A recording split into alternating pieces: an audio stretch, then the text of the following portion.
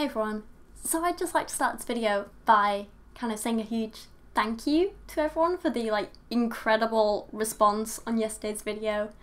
And I don't want to kind of gush or anything, but seriously, some of you guys are so amazingly lovely and supportive, and I can't get over it. I've never had anything like this before, and it's really, really nice, and it's so sweet, and I can't thank you enough.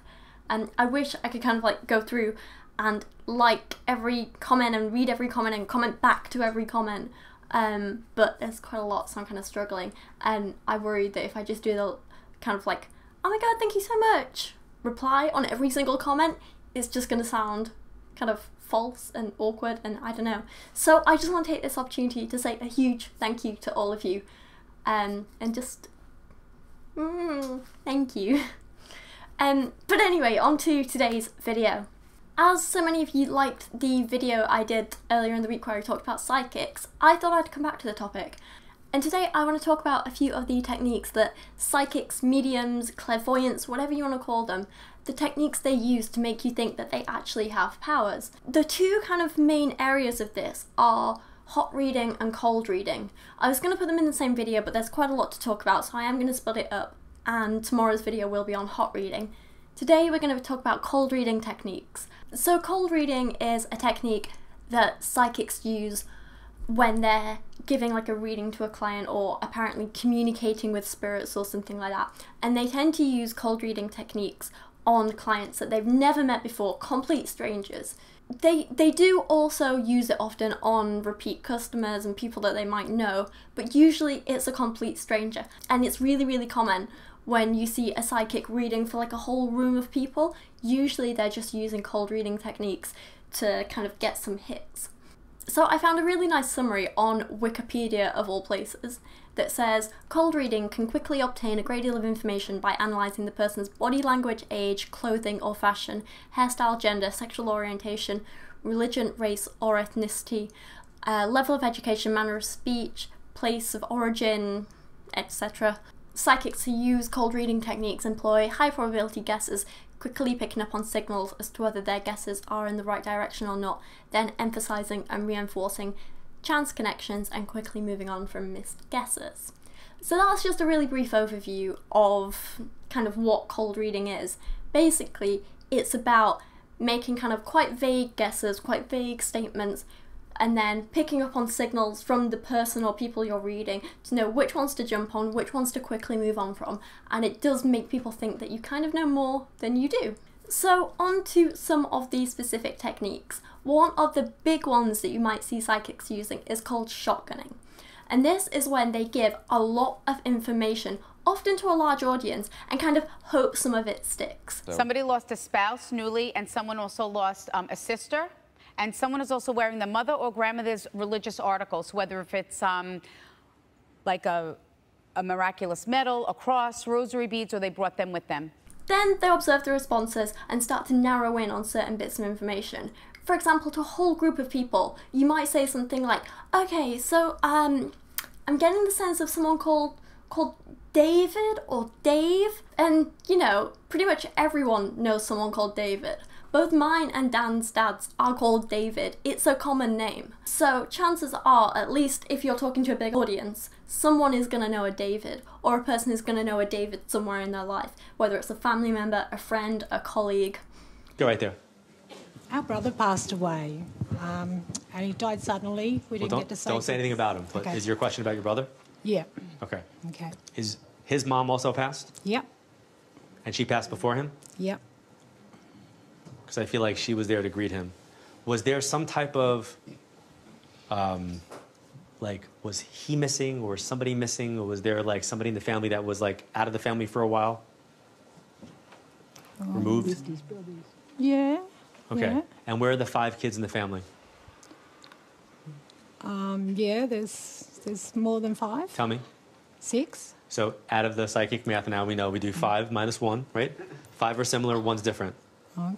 So how can I have 5 being similar, 1 being different? Not sure. Is it that 5 are living and 1's passed? Or? No. 6 are living there's 6 girls. And So how many total? Sorry, there's 8 altogether in the siblings. 9. Is that right? 9, sorry. Yeah. Sorry. 9. Big Thank you. fan. So there's We're all 6, sisters. 6 Okay. girls and 3 boys have passed. Males. So I need to do it my way. It's got to be 5 and 4, where 5 have something in common and 4 are different. So are 5 close in age, 4 further apart, or how many total passed? 3. No. I don't know how to split it, but I know it's got to be 5 and 4. Other times they might talk about something like, oh, so I'm getting a feeling here in my chest. Someone, there's a blackness. Someone's coming through and they're showing me their chest. And that could kind of hit on any number of things. It could be someone who died from a heart condition. It could be someone who died from lung cancer. It could even be someone who just suffered from bad indigestion in life. And it's all about making these vague statements. And also, they tend to give quite a lot of them off in one go. So it'd be like, okay, I'm sensing a D, a name with a D. A D, David, Dave, Davey, Dan, Daniel. Does anyone know a Daniel? And it's just, there's a lot of information going on. And because they're kind of throwing it out so quickly and so much in one go, that the clients don't always notice how much information is being thrown at them. They tend to forget the misses and just focus on the hits. And psychics tend to practice this really well so that they can quickly pick up on what's hitting and just move in, narrow in on that, so it makes it seem like that was the focus. Another cold reading technique that's quite common is sometimes referred to as the Barnum effect, and this makes use of Barnum's statements. You might also have heard of it as the Forer effect. So this relies very, very heavily on the client's kind of eagerness and willingness to fill in details and make connections with what's said, even when you're saying something quite vague. So this does essentially rely on the client or the audience's faith or belief in what you're doing and their willingness to say, oh my god, that's right, yes. So again, this could be jumping from I'm getting a feeling here to, oh my god, my dad died of lung cancer. Do you know what I mean? So this can involve saying Barnum statements, which are actually very vague, very loose, very open-ended, but they sound very specific.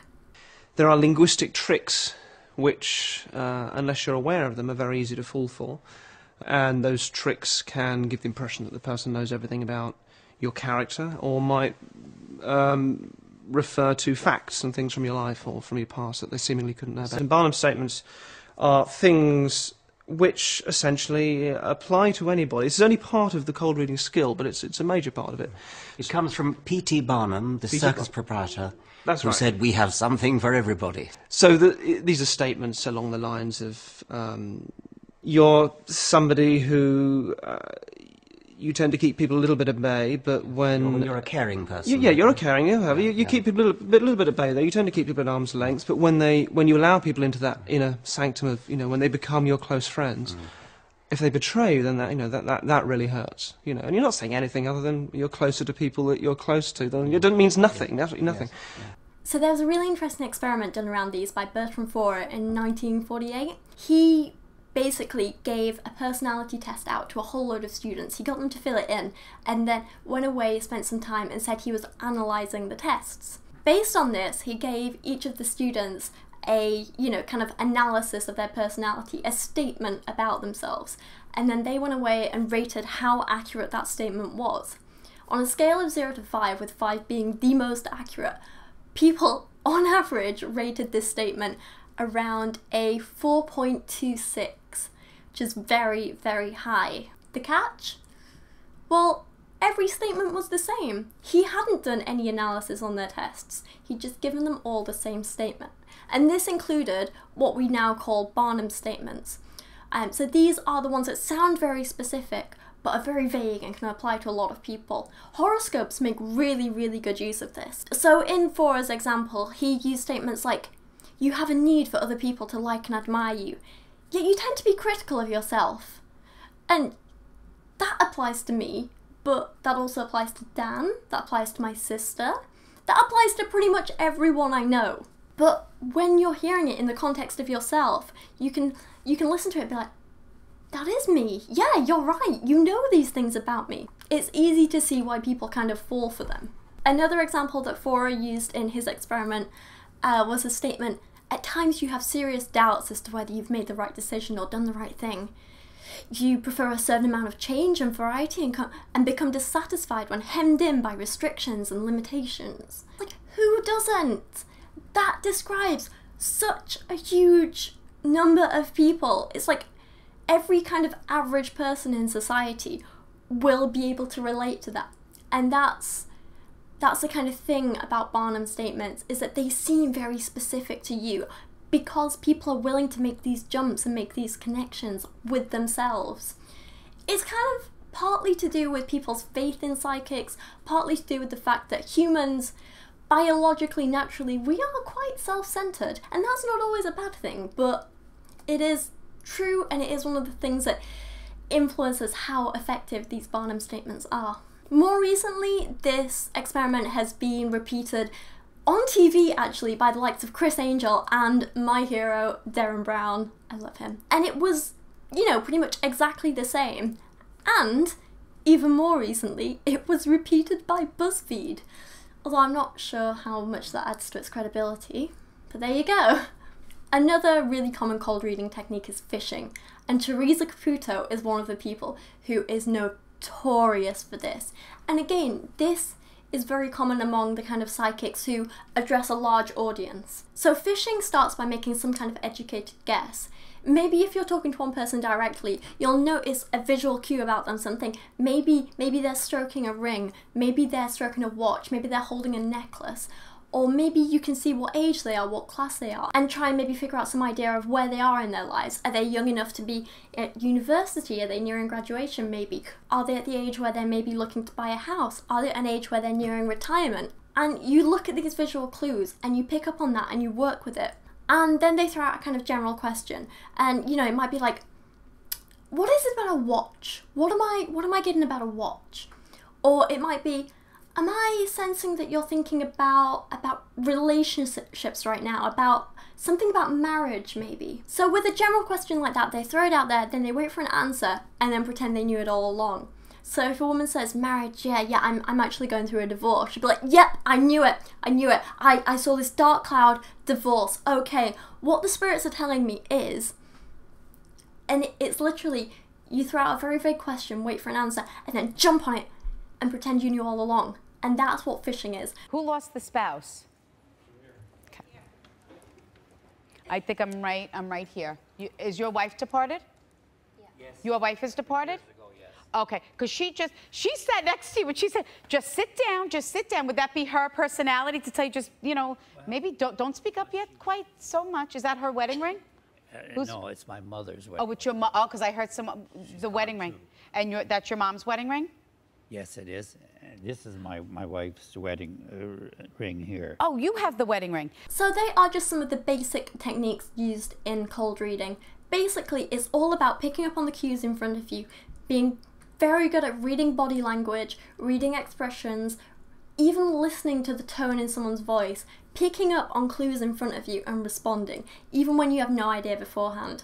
It also helps to have a good idea about things like what names are popular for certain age groups. If you're performing to like a certain area or a certain group of people, you might want to get an idea of what their economic status is, what jobs they're likely to have, that kind of thing. And I believe that, you know, some of the psychics who genuinely believe they have psychic powers, who genuinely believe they can pick up on these things. This is just my interpretation, I might be wrong, but I think that those people who genuinely believe in their psychic powers, they're really just really intuitive people. They're really good at reading people, they're really good at picking up on clues, and for some reason they interpret it themselves as them having psychic powers. Anyway, that's just what I think about those kinds of psychics.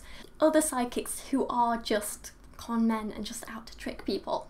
Those people will spend time learning cold reading techniques, learning what works best, learning what kind of questions get the best response from not necessarily the most number of people, but a believable number of people. That is basically the core of being a psychic.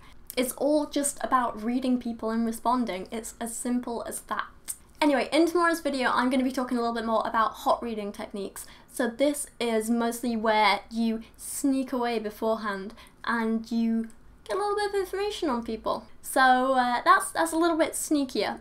there was a psychic who was featured on the Darren Brown programme who did that. I think the psychic twins are notorious for that. And Sally Morgan as well has also been caught out doing that. So we're going to talk a little bit about them tomorrow.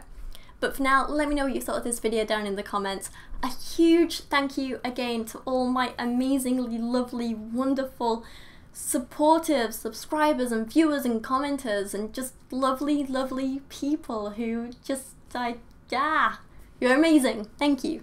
But yeah, for now, thank you so much for watching. I really do appreciate it, and I'll see you again soon. Oh, I also just want to introduce Patch. He fell over, but he's a cutie.